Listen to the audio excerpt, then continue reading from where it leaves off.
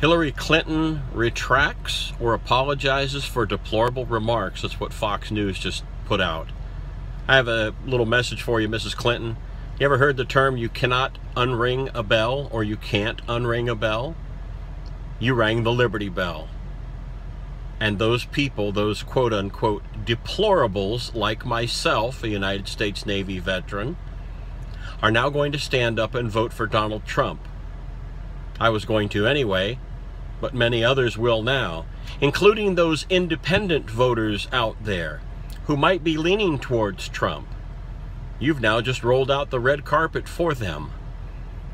Thank you very much for that. Thank you for awarding us the presidency. Welcome to the Mitt Romney 47% Club. How does it feel to be a member of that one? Mittens must really love you. November 8th, Donald Trump and Mike Pence will win a 48-state landslide election. Only Utah and Colorado will not be part of that equation. Too bad. Thank you very much for the presidency. We appreciate it.